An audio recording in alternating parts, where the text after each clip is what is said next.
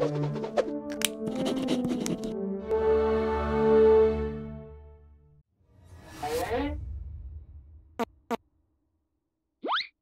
everyone, this is Josh from Sibelius Tutorials with a great tip when importing MIDI.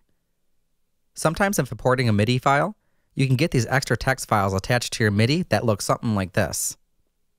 These are MIDI messages. Sometimes when working with MIDI files, they may have automation already saved in the MIDI file. So when transferring into Sibelius, it shows up something like this. This could be pitch bends, modulation data, volume automation, or other MIDI information. A quick way to clean this up is by using Sibelius's filter tools. Here, I have a score with this issue. I just imported a MIDI file downloaded online. You can see that we have the issue with an extra MIDI message we don't want. You can select them one by one, which can be very time consuming.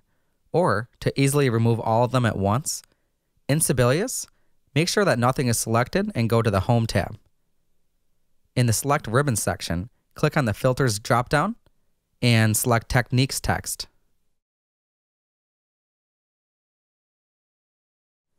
If nothing is selected, you will get this dialog letting you know that nothing is selected and if you would like to apply it to your entire score.